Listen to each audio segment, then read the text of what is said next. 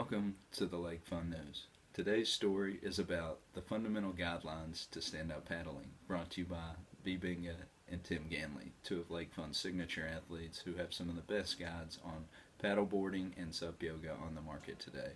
A couple of years ago, they wrote a blog post about the 10 most important guidelines to paddle by. It's not surprising that everyone still uses these same guidelines today. Whether you're heading out to paddle by yourself, with a friend, or taking a group on the water, it's important to adhere to the following principles. Always leave a float plan with someone you trust. The float plan includes how long you're going to be out and where you're going. The number of paddle boards and the colors of the boards as well. Your car's color, the make, the license plate number, where you're going to be launching from, the route you'll be taking to the destination site, and what time you're going to be back. What the trusted people should do if they have not heard from you for a certain time, such as contacting the Coast Guard, law enforcement, or fire and rescue. The phone numbers of those agencies to contact in case of an emergency so that no time would be wasted if needed. Optimal information such as medical concerns of the individuals on your paddling trip, their paddling abilities, the description of group members, and how well you are prepared in terms of rescue and shelter gear, plus the number of people in your group. Whenever you go out, you also want to dress for immersion, getting wet, so wear a swimsuit, wear a life jacket, and you want to always wear your leash. You don't want to go out in blue jeans and a heavy hoodie because you fall in the water. That's going to weigh you down, make you colder. You want to check the weather forecast and the tide predictions before you launch. And then you want to use the appropriate gear for the conditions and keep the safety gear accessible. Then know your skills and paddle within your limits. Then you also want to practice your rescue drills regularly and expand on your repertoire, so make sure that you're up to date on all of them and that you can use them. Then don't paddle in water that's rougher than the water you've trained in, so the time you're going out with a group is not time to test your skills or test the whitewater rapids. Go ahead and keep it simple, and that'll make your paddleboarding trip a lot easier. And then don't become a victim yourself. Let's say that if someone else becomes a victim, make sure that you assess the situation before charging into a bad location and getting hurt like your paddling buddy just did. Don't make a bad situation worse. Anything else that you can think of, we'd love to hear it from you. You can email it to us at lakesafety@lakefun.com. Thanks again for watching the Lake Fun News. We'll be right back with your Lake Levelology.